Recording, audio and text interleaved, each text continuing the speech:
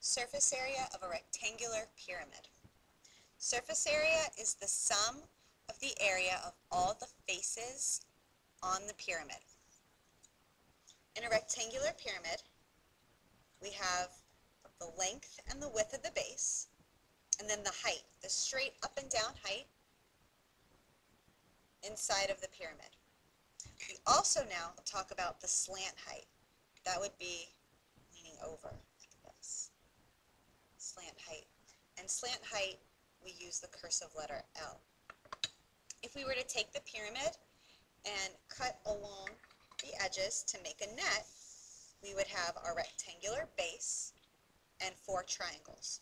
Notice the slant height of the pyramid becomes the height of the triangle. Now, if you can't remember formulas, you could always break the pyramid up into its shapes, find the area of each one, and then add it together. But if you have a formula sheet where you can remember the formula easy, surface area equals 1/2 PL plus big B. P being the perimeter of the base shape.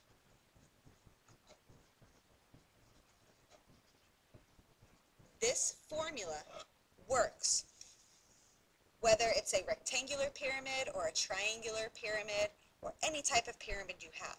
So it's very important that you remember to find the perimeter of whatever the base is. In this case, rectangle. And big B is the area of the base. All right, so let's go ahead and find surface area of this pyramid. So write your formula. Surface area equals 1/2 PL plus big B. Now, I'm a big fan of formulas because they're very easy. You plug in what you know and solve for what you don't know. However, in this formula, the P and the big B are not given to you in the picture.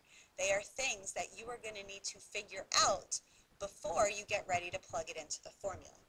So P, remember, is the perimeter of the base. So let's go ahead and figure that out.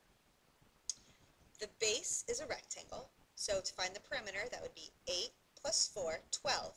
And then there's an 8 and a 4 on this side, so another 12. So the perimeter is 24 feet.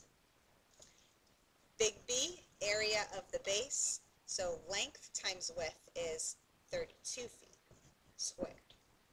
So now that we have everything we need, we can plug into our formula. Surface area equals 1/2 24 times the slant height, which was given to us right here, 16, plus big B, 32. Remember, plus signs mean to stop.